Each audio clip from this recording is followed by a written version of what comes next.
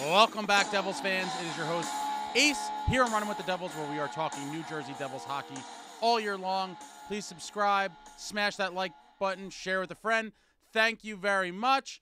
And the other day, I was talking to one of my Devils fan friends in real life, in the flesh, as they say, and we were just talking about all the different jerseys that the Devils have worn throughout the years. And we started, debating kind of back and forth which one was better than which one. And then I got to thinking, why don't I do an official ranking on the channel of number 8 all the way up to number 1, my official ranking of the New Jersey Devils jerseys worn throughout their illustrious history. And for the sake of this exercise, there has been some slight tweaks and things to different color combinations over the years, but I'm going to dumb it down a little bit for the sake of time and whatever else. And so the jerseys we're using are the classic red and black, the classic white and black, then the old school white and green, old school red and green, the reverse retro 1, the reverse retro 2, the Stadium Series jersey, and of course the jersey. And so, without further ado, Running with the Devils ranks every New Jersey Devils jersey ever worn by the team. Coming in at number 8, hate to do it to the jersey, but I have to. Number 8 is the jersey. When this first got released, I absolutely hated it, and it has definitely grown on me over time. However, I think this could have been much better, and I still don't love it. I've just grown to accept it more than I did before. I thought a black jersey was a really cool idea. I thought there could have been a little more red on the sleeves and things, and, a lot of it I just don't really care for. I love the fact that it says jersey on it, but outside of that, I think there could have been much more done here. And this is a Jesper Bratt game-worn jersey. Number 63, Jesper Bratt. And when the Devils made the black jersey, I really wanted them to just do the old school starter jersey. If any of you remember that, it wasn't an official jersey worn by the team, but it just came out for sale like in the late 90s, I think. And it was absolutely phenomenal. I really was hoping for a jersey very similar to that. And to this day, I would love to see that as an alternate. But number 8, the jersey. Here's a Jesper Bratt game worn. Coming in at number 7, the reverse retro 1 by Adidas. This was during the 2021 season. The reverse retro, Adidas was tasked with switching it up and making some wacky jerseys for all the teams. And this is the reverse retro 1. Game worn by Miles Wood. A Miles Wood reverse retro 1. And I thought Adidas did a pretty good job with this. I don't love green as a primary color, but, it was definitely a variation we had not seen before. And for that reason, I thought it was pretty cool. But again, hard for me to put it higher in the rankings due to some of the other beautiful jerseys we have. But here we are, the reverse retro 1, 2021 season. And this one, game worn by Miles Wood, a guy that a lot of you wish we still had. He was the definition of heavier, edgier, more violent. Wasn't in the plans for the 23-24 season, and we moved on from him. I miss Miles a lot. Wish we still had him, but, you can't keep everyone forever. But Miles Wood, number 7, reverse retro 1. Coming in at number 6, the reverse retro 2 from the 22-23 season. Adidas was back at it, trying to come up with some outside-of-the-box styles for the teams across the league, and they came up with this for the Devils, a complete deviation from anything we've ever seen before. This one embracing our former name or team name, the Colorado Rockies, throwing it back to the Rockies colors here with that yellowish golden purple blue. It's like purpley blue. And this was what they came up with for reverse retro 2 for the 22-23 season. Very different. And it's kind of cool. This one I liked a lot as soon as I saw it. This one, and I'm not trying to pick at people's wounds here, people, with these specific players. But this one, Mr. Sharangovich. Loved Sharangovich. Listen, wish we still had him. A lot of people kill fits for the Sharangovich to Foley trade. But the reality is, at the time, I did like it. I'm not going to lie. It aged horribly, but that is a win-now move. Sharangovich was buried on our depth chart. It didn't seem like he was going to crack the top 6 anytime soon. And we cashed him in for a win now proven piece into Foley. I liked the move at the time. I really did. I thought that signified we were a win now type of team. We had that magical run to the playoffs the year before. Now we add to Foley. I thought we were going to be a true contender, honestly. I really did. But I love Sharangovich, and that's why I bought this jersey. Game-worn jerseys are not cheap. I always thought Sharangovich showed a lot of promise. I thought he was going to be one of the exciting young players to be part of our core for a while, and that's why I picked to buy his jersey. Absolutely love Sharangovich.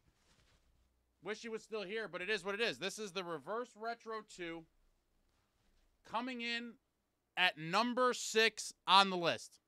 Coming in at number 5 on the list, the old school red and green Christmas tree jersey. Absolutely love it. Pays respects to the days when we were a terrible Mickey Mouse, in the words of Wayne Gretzky franchise. This is the old school red and green. This is actually a modern day version of it. For the sake of the video, I'm counting this as the same, even though there's very minor differences, as the true old school red and green. But red and green coming in at number 5. This one was actually worn in the Stadium Series by our old friend Anton Volchenkov. The A-Train. The A-Train wore this jersey in the Stadium Series. I did like that we wore this for the Stadium Series. I'd wish we worn the old school white and green if I had to pick between the two, but I always liked this one. Again, pays respects to the days before the Devils were a perennial playoff team, before we had any real success. A lot of the old school fans really love the old school colors, and this one's a beautiful one. So at number 5, I have the old school red and green from the heyday, from the desperation days of the New Jersey Devils. Red and green, number 5. Love A-Train. Always remember him during that 2012 run where we went to the finals and lost. He was a big hitter, a punishing man. I was very excited when we got him. And that was a great team. That 2012 team really was a great team. Coming in at number 4, the old school white and green. Love this one. Always thought the white was super clean. Again, from the old days of the New Jersey Devils. Always loved the white and green. Has that nice crispy look to it. This one was actually from the 18-19 season. They called it the Heritage jersey. And this one's worn by Sami Vatanen. A lot of you may remember having your hearts broken when we traded Adam Henrique to obtain Vatanen. A lot of you still complain about it to this day. I think at the time it kind of made sense.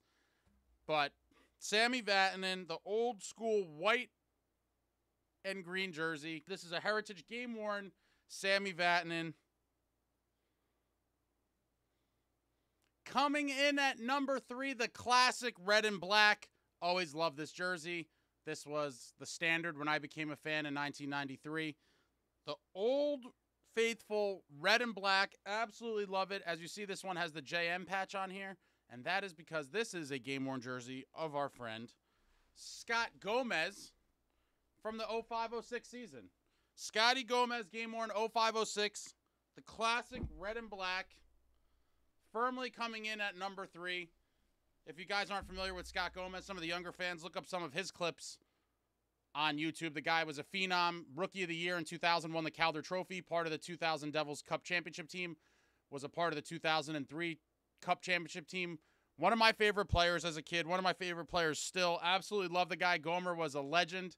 And I actually did a really cool interview with Scott Gomez a few months back on the channel. Check that out if you haven't seen it. Really cool stories and things that he told. But the classic red and black coming in at number 3 on the list. Coming in at number 2, the ultra-exclusive Stadium Series jersey that we wore this season in that beautiful game at MetLife Stadium against the Philadelphia Flyers. And they really went outside the box on this one. Black logo, no circle around the logo. Absolutely stunning jersey. I absolutely love this. To me, it's the best one of all time that deviated from the original colors. This one, you see you got that little Stadium Series patch there. This one was game worn in the first period by Tyler Toffoli. My man scored a goal in this jersey. Absolutely thrilled to have this in the collection. And unfortunately, Toffoli, again, not to pick at scabs of some people and scars, obviously came over in that Sharangovich trade. It didn't work out. Everything went to hell, and so we're kind of going full circle here. But the Tyler Toffoli Stadium Series game worn and the Stadium Series style firmly in my number 2 spot of New Jersey Devils styles of jerseys worn in the history of the team. Absolutely love this one. It's sick. It's a shame that Fanatics and Adidas and the league all combined to have the worst rollout in the history of jersey rollouts, and a lot of people were never able to get one and had their orders canceled and all that. That's a well-documented saga. But here it is, number 2. Absolutely love it. Stunning, stunning jersey. The Stadium Series jersey from the 23-24 season. Which only leaves one. Coming in at number 1, the classic white and red. Absolutely love this jersey. It's super clean. I think the red pops beautifully on the white. This is the first jersey I ever saw live. I went to my first home game in 1994. Saw the Devils skating on the ice in these beautiful white jerseys, and maybe it's my bias at hand here, but I just always love the white. The white just looks so clean. I honestly wish they still wore white at home. That's a topic for another day. But this one is worn by 1995 and 2000 Stanley Cup champion Randy McKay, a member of the Crash Line. Absolutely love Randy. If you're not familiar with the Crash Line, again, that's a historical line in the history of the team. For those of you guys that are younger, check it out on the YouTube. The 1995 Stanley Cup champion Devils had a 4th line called the Crash Line. It was made up of Mike Peluso, Bobby Holik, Randy McKay. They absolutely smashed people and lived up to the moniker Crash Line. They were a huge piece of the Devils winning that cup in 95 and that whole run. Beautiful line, beautiful team. Randy McKay, beautiful man. And the number 1 jersey on my list is the crispy, clean white. Absolutely love it, guys. Maybe it's my bias. But absolutely love the white. Number 1 on the list. And there you have it. That is the official Runnin' with the Devils jersey ranking list from Devils franchise history. Let me know in the comments what you thought about the jerseys you saw and what your rankings are. I know a lot of you are going to disagree with me, so throw your rankings out there. Anything else Devils hockey? We're in the summer, waiting for some news to pop. Maybe we get a player out of nowhere. Maybe we don't, but I'm hoping. I'm still hoping. But throw it out there in the comments. Let me know what your guys' rankings are for jerseys, and I'll be back soon. Love you all. Thanks for watching. If you're newer to the channel, poke around. There's a lot of cool stuff from back in the day on there, so you'll find some things of interest, I'm sure. And I'll be back soon. Like, comment, subscribe, and all that jazz. Until next time, friends, let's go Devils.